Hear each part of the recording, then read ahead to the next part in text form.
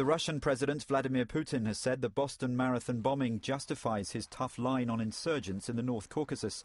Speaking as he answered questions in his annual hotline dial-in live on television, he said Russia and the US should step up cooperation on security. Russia is a victim of international terrorism, he said, one of the first victims. I urge strongly that this tragedy bring us closer together in stopping the threats we have in common, the most dangerous being terrorism.